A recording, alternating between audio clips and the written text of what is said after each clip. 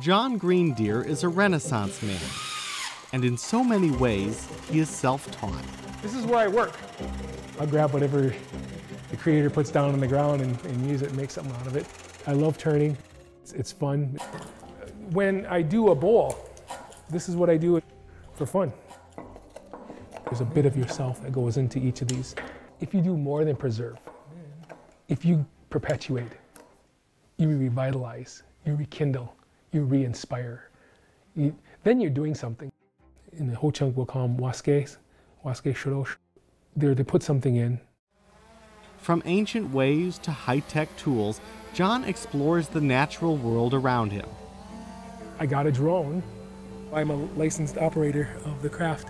And he has Wisconsin's Ho-Chunk heritage at his fingertips. One of the things I've always been enamored by are old, traditional cultural properties.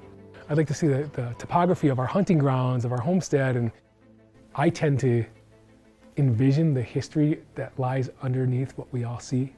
And this is a vantage point like no other. I really do see Wisconsin as our homelands.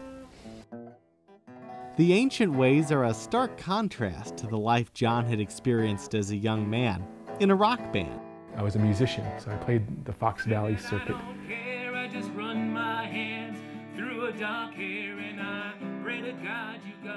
Typical rock star life, drinking, drugs, cigarettes, and rock and roll, not much sleep. I was working at the casino dealing cards. That's when Jon realized he didn't like the cards life was dealing him. Wow, I could do so much better. So in 1998, I took my last drink. After some time away from alcohol and drugs and tobacco, the appropriate thing to do would be go to school.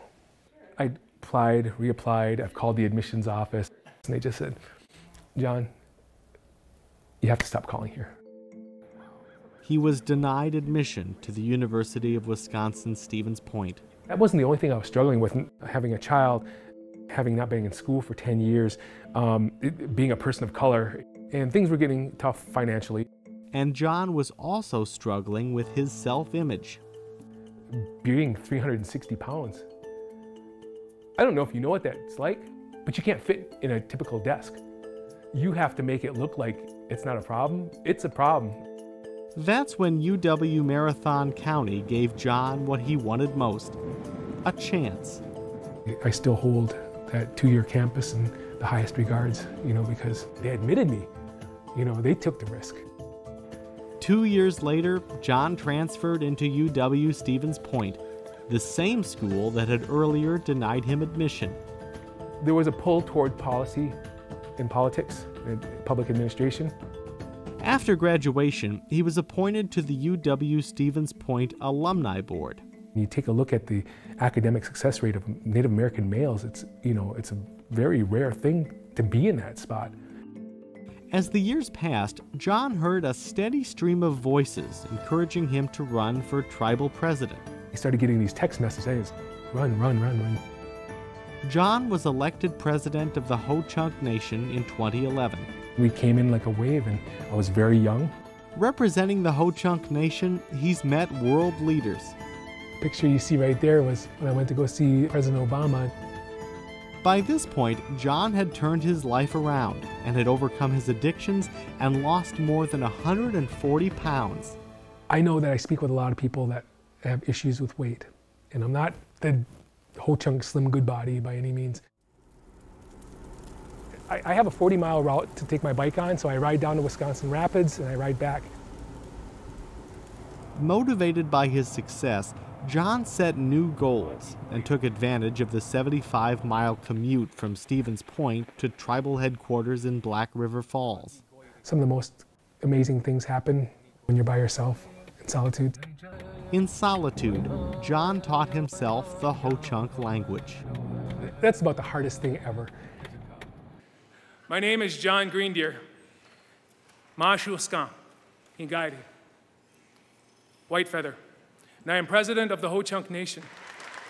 In 2012, he stood before the legislature to deliver the State of the Tribes address, representing Wisconsin's 11 sovereign tribal nations. For all those listening today, I say Waywanan, yo uncle, miigwech, anushik, iyuguyan, wainikinapwi. And finally, thank you from the tribes of our great state of Wisconsin. Yeah.